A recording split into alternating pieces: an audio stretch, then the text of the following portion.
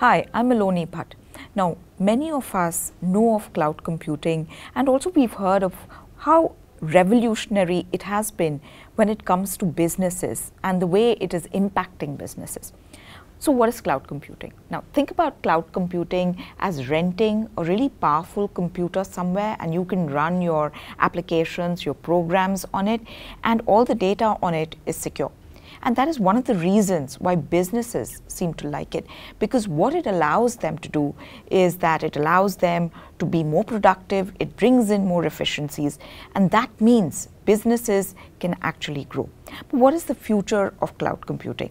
And today I have a very interesting guest with me who's going to tell us about how cloud computing is really reshaping the business landscape. Karmendra Trivedi, welcome to Economic Times. You're the sales director with Canonical India, and it's really wonderful for us to have you here with us to talk to us about embracing the future of cloud and how that is going to drive business innovation. Thank you for having me here and giving us an opportunity to speak with you. Tell us a little bit about yourself and tell us a little bit about Canonical, before we dive into this whole world of cloud computing. So I've been into the open source technology from last 13 years, and although I've been into the industry from 17 odd years, open source technology came to the passion when I joined my previous organization. So the open source organizations give the customer the flexibility to use open source technology, and the benefits of the open source technology lies in its collaborative nature, transparency, collaboration, and it gives the opportunity for the innovation, customization, and cost effectiveness. Yeah. So that is the reason why open source technology is widely accepted within the industries. So open source technology gives customer the flexibility to access of the source code, to modify it, and to redistribute it. So this is the beauty of open source technology. It's not that open source technology is only used by the bigger organization, but they are used by the SMBs as well. Right. So I think that's why I'm passionate. Yeah, that's why I'm passionate about open source technology, and I'm trying to contribute as much as possible for the digital journey of India. All right. Okay. That's wonderful. So let's touch upon that digital journey of India, right? India wants to be this $1 trillion digital economy by 2026. And of course, a lot of it, as you said, could be powered by businesses, who are using cloud computing. So talk to us about the economic opportunity that India has, with cloud. Absolutely. So I think you must be aware about that India has recently surpassed UK and has become the 5th largest economy in the world. Yeah. So that clearly indicates the potential of India economy. And I strongly believe that cloud technology can contribute in terms of innovation, and innovation can drive and can add to the economic of India. If I read out from some fact and figures from the NASSCOM.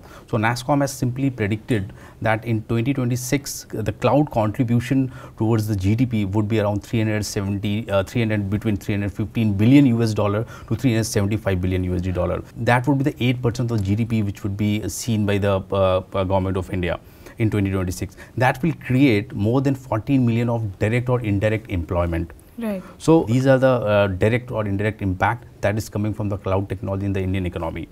So if I talk on the nutshell, there are the 4 things that is going to get impacted by the adoption of the cloud technology. One is your GDP, second is your employment, third is your innovation and entrepreneurship, and your technology prowess. Right. So these are the 4 things that is going to get impacted from the adoption of the cloud technology. Right. So obviously, that is also the opportunity cost in case if India lags in adopting, cloud technology. From your vantage, though, Karmendra, tell me, for businesses, what are the barriers or what hinders them from adopting cloud? India won't be able to, pace in terms of adopting the cloud. There would be a lot of opportunity cost. So it will push India on the reduces the competitiveness and slow down the digital transformation in India.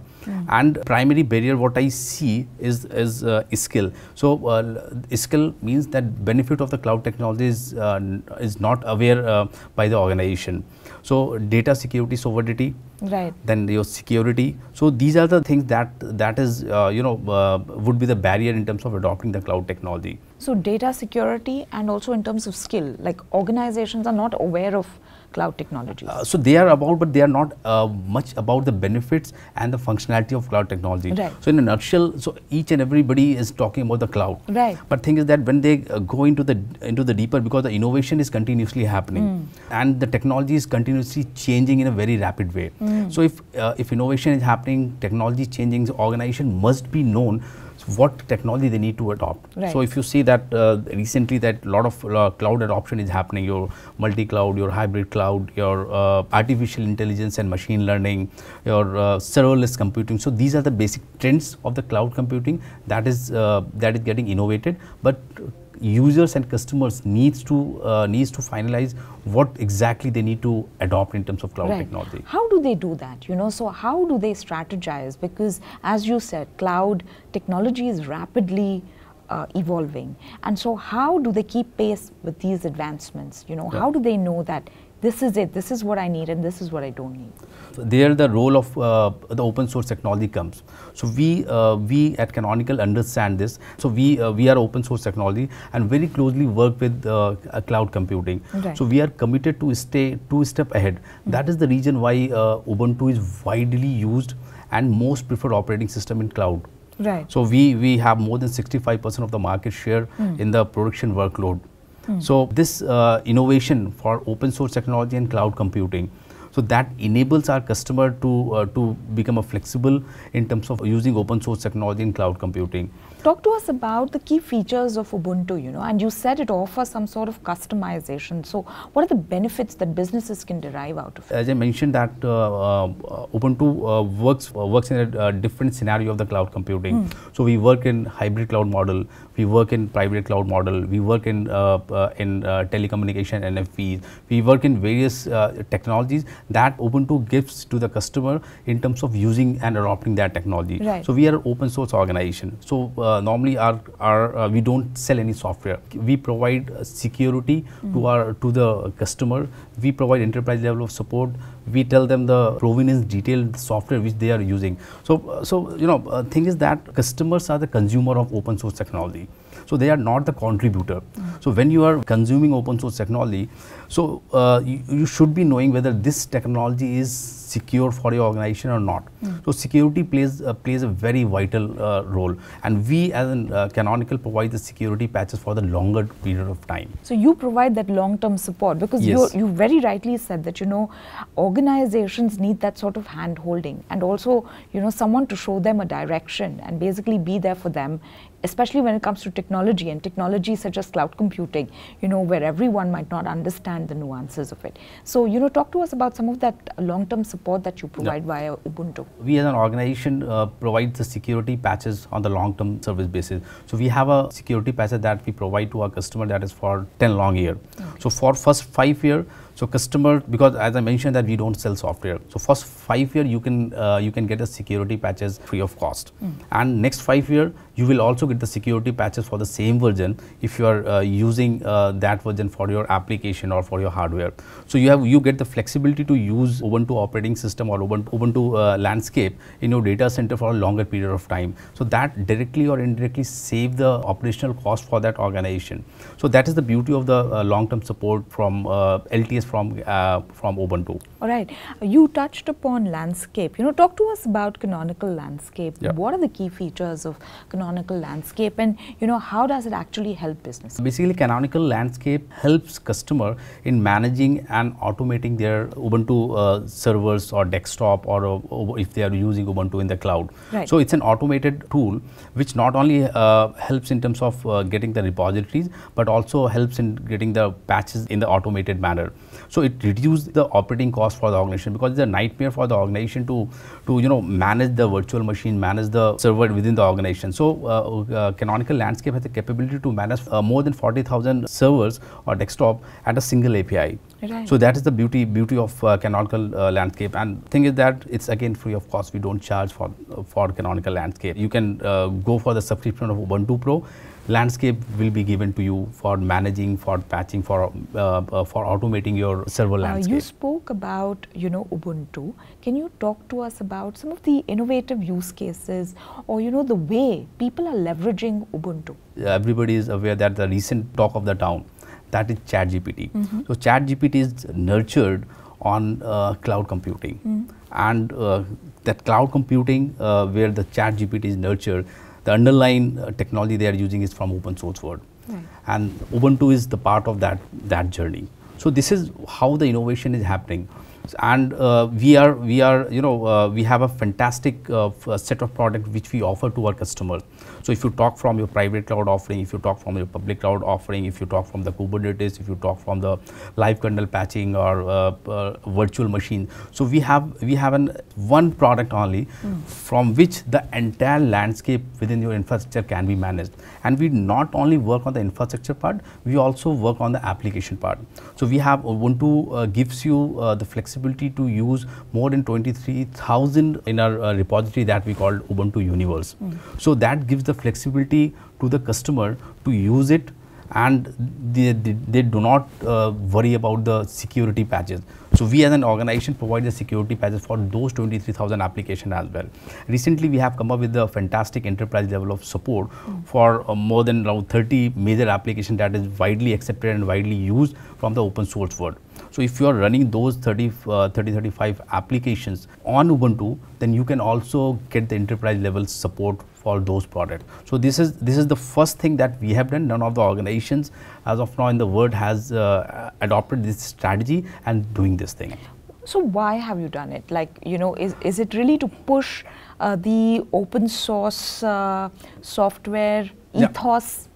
So primary reason is this, that we as an organization has a thought process that we ask our customer to use open source technology as much as possible, and that is the reason we contribute to the community, and you can enjoy the security patches for the period of 5 years without paying anything. Right. Okay. So we came up with the same strategy, and because it's not that the infrastructure layer is the part of your for your digital journey. Right. There is a lot of open source application that you are also consuming. Right. So if you are consuming the open source application, then it should be secure. So as an contributor to the open source community, we thought this thing that why can't we support on the open source application as well. So this is the thought that has come from our CEO, Mr. Mark Shuttleworth. So he mentioned that customers can enjoy using open source technology not only on the infrastructure layer but on the applications layer as well. Right. And if they think that they need an enterprise level of support, then they can just they can subscribe Ubuntu Pro full stack support from Canonical, and we will be there for the enterprise level of support, so customer could focus on their primary business. How a business is leveraging your products. So when you have this kind of support that you're providing to businesses, what's been the experience from their side? What's been the feedback that they've given you? How is the offtake happening for your products, for Ubuntu and for Canonical Landscape? So like if I talk, because my KRA here in Canonical is to take care of India as a territory, and India is the primary adopter of open source technology if I compare with the mature market as well. Right. So here there are a lot of customers who are consuming open source technology. We provide enterprise level of support to the customer where they could focus on their primary business. And we have an ecosystem of application and infrastructure, which is provided to the customer on the single SKU. So it's not that customer has to subscribe for various level of product if they are consuming services from Canonical. And most important thing that consuming open source technology is the one aspect, but second aspect, how well you are deploying those technology in your data center. Canonical has a strong team of the professional service. We help our customer to deploy it. We go and take the responsibility that we will deploy for you, and we will hand over the keys after the successful deployment. So this is the beauty of the open source technology, and if it correctly deployed, then you can scale it and sky is the limit. So this is the strategy. We have a strong professional team for the deployment. We have a strong support team, and we have a fantastic product that has already been proven.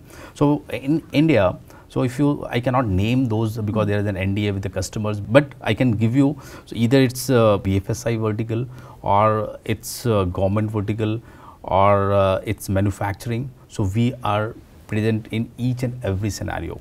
Right. We support the digital journey of India, and we are helping those customers in terms of successful deployment of our technology, and we are supporting them as well. All right. And they are really happy, and they are giving us an opportunity to participate in other opportunity that is coming within those organizations. All right, and we wish you great success with it. This is now my last question to you, Karmendra. Looking ahead, what are the kind of innovations that you feel will reshape the business landscape? Future of the cloud computing and open source technology is continuously evolving, and due to the introduction of the new technology, new innovation that is happening, we and in Canonical always try to, we are always committed to stay 2 steps ahead for that. We innovate our product, we take the feedback from the customer, because we are an open source organization, and we are backed by the strong community. In terms of adoptions, in terms of innovation, so cloud technology is one of the major innovation that is happening. So if you talk from the artificial intelligence or machine learning, or you talk about the multi-cloud adoption or hybrid cloud adoption, or robotics or drone, so you can find Ubuntu everywhere. Some organizations are directly involved with us, some organizations are indirectly involved, but we are helping each and every organization, every vertical, in terms of supporting their digital journey. All right. Thank you so very much, Karmendra, for speaking to us, for giving us so many insights when it comes to cloud computing. We wish you and Canonical the very best. Thank you so much, and it's very nice interacting with you, and thanks for having me here. Thanks a lot.